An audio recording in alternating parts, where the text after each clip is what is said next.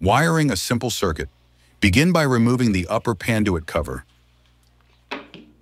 Remove the switch box cover on the lower left of the trainer board to access the switch contacts.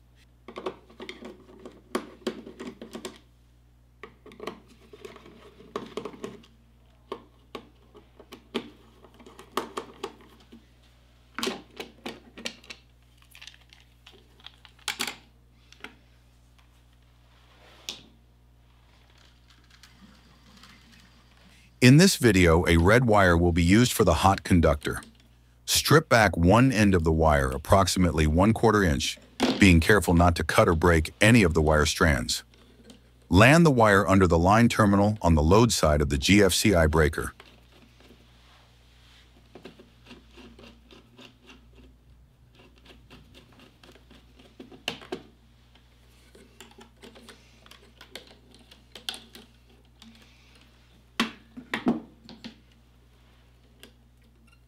Cut the wire long enough to be routed into the switch box and reach the switch's contacts.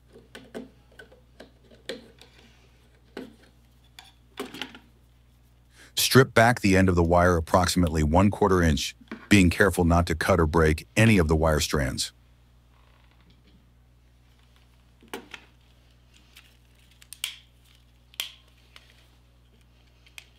Terminate the wire on one side of the switch's normally open contacts.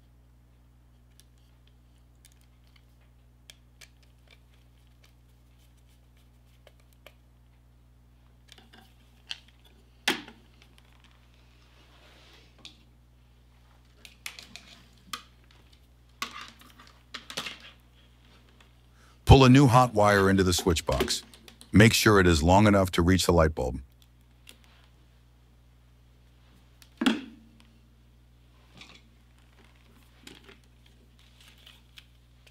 Strip back the end of the wire approximately 1/4 inch, being careful not to cut or break any of the wire strands.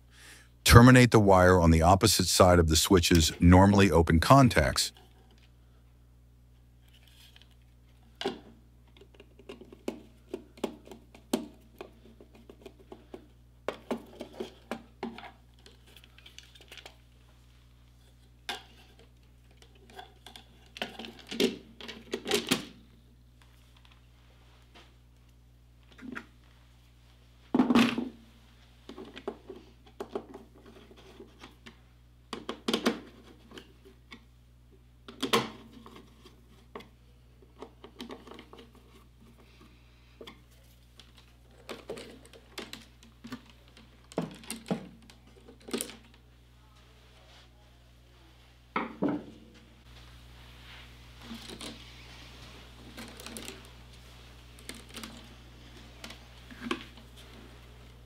Strip back the end of the wire approximately 1/4 inch, being careful not to cut or break any of the wire strands.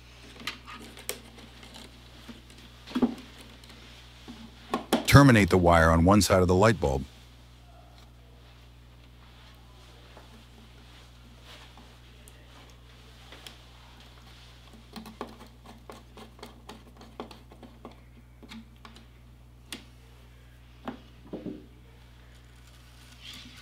A white wire will be used for the neutral conductor. Strip back the end of the wire approximately 1/4 inch, being careful not to cut or break any of the wire strands. Terminate the wire on the opposite side of the light bulb.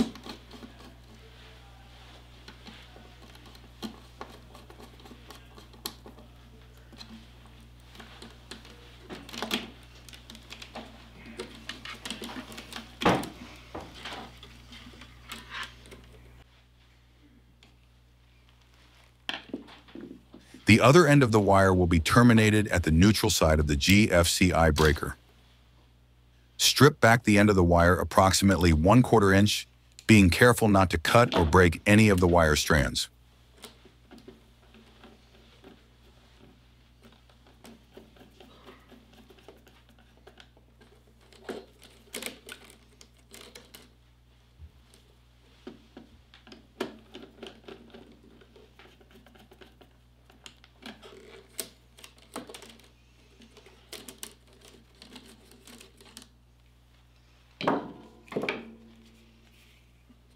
Reinstall the panduit cover when wiring is complete.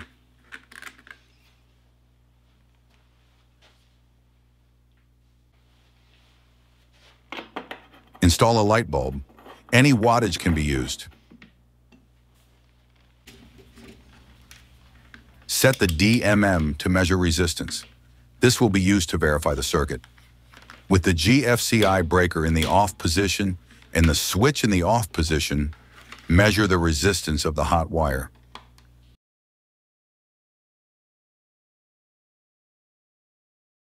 The DMMM should read a very high resistance, or OL, with the switch in the open position. Turn the switch to the on position and repeat the measurement. A value less than 1 ohm should be observed.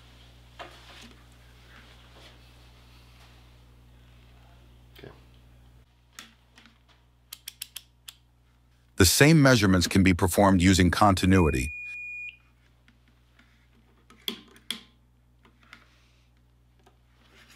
With the switch in the off position, a tone will not be emitted to signify continuity.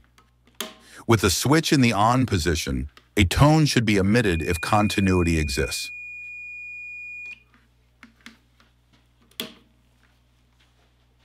Test the continuity of the neutral using the same methods.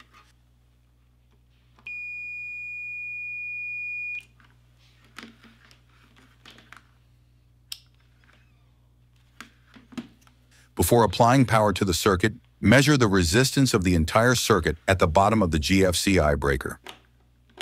With the switch in the off position, the DMM should display OL. With the switch in the ON position, the DMM will display resistance, dependent on the size light bulb that was used. Turn the GFCI breaker on, following all safety guidelines previously covered. Set the DMM to AC volts.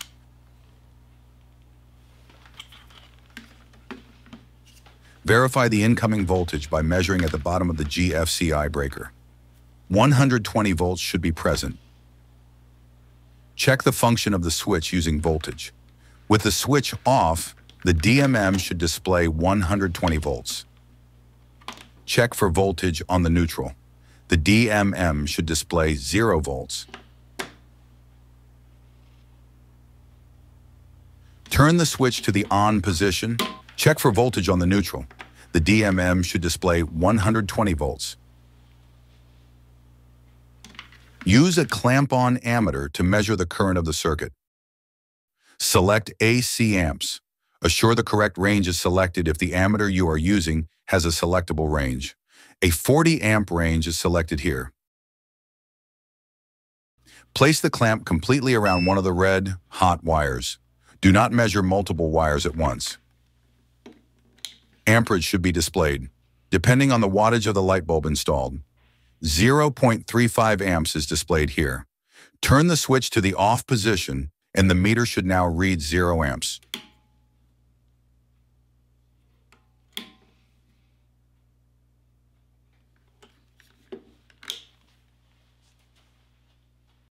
Thanks for watching. Visit industrialmaintenancetraining.com for more resources and connect with our customer service team anytime at sales@mstservices.net. We look forward to helping you succeed.